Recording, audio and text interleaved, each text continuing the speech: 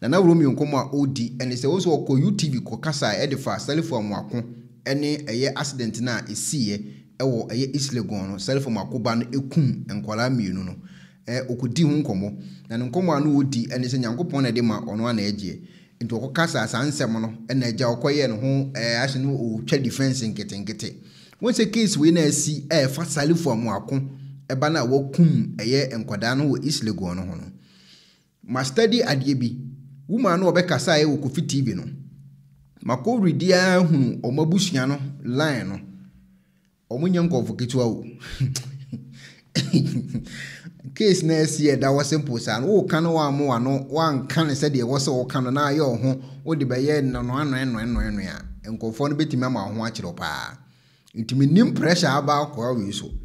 ogotena UTV ko kasa ye okochireche ni nsemu kwa esi nyame na de ma ono na eji na salifu bi abanye na ebi efie bi amensa wo mu na eji ende na nkwara bone aba na ho anwan no menim pressure aba no so okotena eye Accra FM afedi opa achew sensem okoka wo ye UTV ni nyina no omomfa nche no se oka bibi na anye nkofo bi da omomfa nche no mun study woman no obekasa ye no mun study woman no obekasa na mun hwe ba bia na busua no omuti no efiri eba no obetik de mekanase da ko mehira ama mo profile ni nyina mo hunu abusua na ye ka ho asem no omunya abusua ketewa wo we munye se obi sikani bi achi obi ama afia na ya che ye chire din no dabi we munye sa type no we ye salifu atwam fufu ama na tonkwan mu pa because bentokwa na wo bekono anasa ade na wo be ye no enkofo no so enimu mrawo omunye ni paketo asa wonso omunkasa aba akope na akasa omuna na pe na wonso wakasa omu ankasa bushia what is obi akasa obi akora nkasa kwa na maame kora nkasa yesu obi oye din yesi nsu onwunu na efa yensu hye wonso oma edin omu sho omu ankona nko ma asem edewu anke nkofo betima akoho akotwa omu interview tie komoni pa kenkofo betimi akoho akotwa omu interview abusebuso omu questions ni ade wonso obi antimi nko nkotwa omu interview wode tie Kyei-Duah ma won ni interview no wonso won kwa na anofonfon muni mebi akage da kwa akositi okotena TV na se wudi nkomo a kika wonsem yewu kika wonsem ye na wote wa na asem we wokọ ya betam do akwa akofra wode mutena mu UTV ene mu social media na mo de salifu no so tano so udwane kakam muti wo kasa na da ombakọ ko pie mu okọto ona mo ze nkofo ni ni paketo asa eti case we ni do matwa fufuo pa na ato nkwan mu we nya se okada da ba bi na salifu de ka akọbọ no ana ye nko ba bia na me bi hye me botum mo ante ma me ne brofo na no keka no afuna obezi awo pa ache na sa me fa kwanya we anopai na me de adesrede ema obi bia wo tie me especially womo amohwe me na no Saturday e wo UTV so United Showbiz no me pese me make bibi clear kakra ani die mu a se me kasa mu no se obi ani anye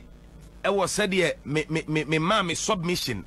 about accident na si wo Legon na acclaim 2 lives 2 beautiful ladies Romeo akoko ade mtiase na jegezi oge keke nyo yiri wo awaye no ade oge keke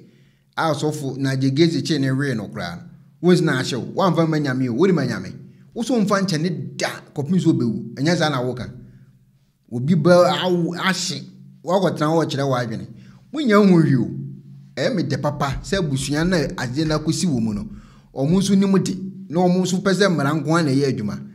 sofo ne but that mama ha munko police station wo kwa na ofi ho o ti dwanto o mu dwanto wa ko UTV ni ebusa ho asebo a eho na akọ ko kirekire ekobumbe afi na anya obi da o mfa nche wo wunya hu hwio we dia mu na sa me fa kwanya we anopai na me de adesrede ema obi bia wo tie me especially womo amohwe me na no Saturday e wo UTV so United Showbiz no me pese me make bibi clear kakra ani die mu a se me kasa mu no se obi ani anye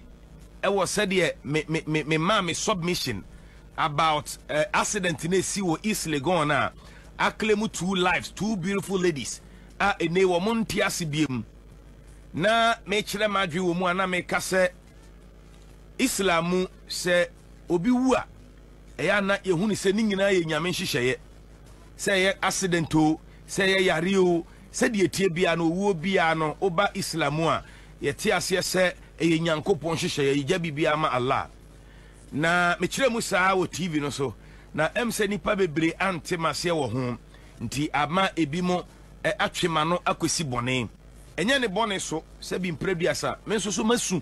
ewo nkwada mienu ya omahwere omo nkwa no mu masu nanso misu wiye no na me ka se rade ba bia nkwada we ekobia no ji omo to Abraham kukumu na abusuan so nkwada mienu we agya wasase so no Jacob kukum number 2 Jacob kukum enom kwa akoto we religion for asem obi de ka bo obi amana hye ho na akwaye Islam na Islam no obi wu a na edi che na wanwan obekwa akoda Jacob le kukum no kwa akoda adenchechire abusuan ne re na onhye modin na atorenche meti se no ewrade ma ebi ntu abusuan ne biem na onyi obi a emfiri sa akwan ne mu babadam se ni nyina mu no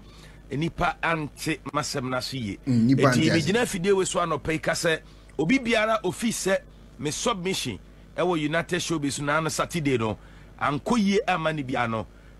me sada me sayem eka se me sorry se obi fi se mankasa yi a me so ne nan kotodwegu fom me sorry nemo me gina fidie so biem aka se me wo fa ase mienu ya ene atorenche mi to ya omahwere omo nkan wo mu no ewraden fom entwero Abraham kukum na abusua aka akire no ewraden chichire abusua re na ewraden hye abusua ne den sabre mu den papa nti ye nyina ye de empaebo ta abusua na chi na yasre ahoden ene abotre ene abutoyem afiri ono otwedi aponyankopɔ ho de ama abusua yi nti abusuafo madahroma se manofo me ya metwesan se bia na in the heat of enkomono na bia na enise nka meka ne se nyame ne de ma na nyame na agi bia na obia ne nti ase nti obia sa statement no ekotia ne bia no I apologize me sorry madam nyina ase afina o dase mudi anam ho asiro accident ni sie no ma me na brewa na obekasa na mo ante de wokan am san gofo muntie audios nana o se yede na asia wo ba ofin so bebo mamane nti me nkopɛ flight mo ante wa muntie won sem na gofo ne kana o wanga so ngofa VIP o se ade na asi me nana no wu ana ade na aye no o nana bibia ye no saa ma me ne ma me ka da bi o ene mom nye ne mpe flight o ka flight o te ofin so per flight wodi ala mo te wala mo kasa se monum na keka mu sa asem si na wanka bia na ayede asem si na se wa wodi ala mo ho asiru asem si na se wanka bia na ayede se ayi muslim for Islam de na ye nyankopon le de ma no no na gina wanwan wo ge na jegezi je wo ge kura wo so nya na obekunu na jegezi oje wo ge kura wo so nya na obekunu na jegezi je wo ge wo so uhia no pe obekunu sisi a na jegezi je wo ge obi ba ahia akotana na nyankopon le de ma no no na gina wanwan afi na obetana na wo pa acho so wano wankasa yi do bi mfa bo ne nchew ko ba bi akoka asasem no UTV ho no United Showbiz one ko e ho na kone ko pesa ache no ko ne ko pesa ache no di pakro tufu se ko pa ache no san kokot na UTV ne ko pa ache wo sa side no ho na kone ko pa ache and asem si am muntie words ni ko fidalo my interview wote woman no relax I want you to step as a deterrent. Hey, I was looking for a fly one thing I'm not more can when ye so for our moon is way too much. Womi Roman fool. Omi Roman Catholic. Omi so mo fam ho no king crane. I see I look na power na wan. Omo fast hade no. Omo to mo Roman. O per flight na best na free offense wa best na bank crime. Wa go tena TV so wa na akwache se nyame na de mo no na eji. Wo be pa chaire. Na ne wo be pa chaire. Se wo koran mu a wo be pa chaire nyende. Be sa me fa kwanya we anopai na me de adesrede ema obi bia wotie me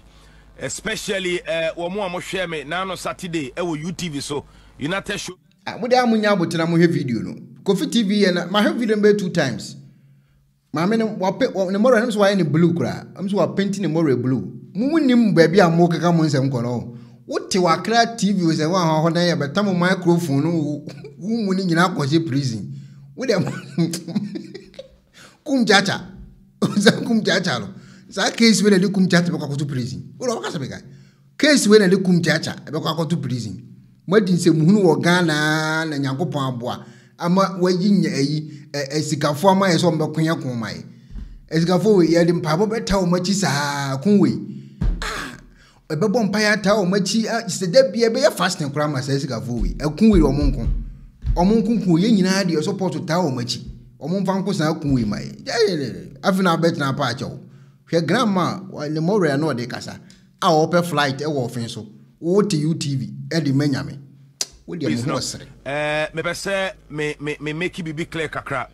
ani die mu a se me kasa mu no se obi ani anye e wo se de me ma me submission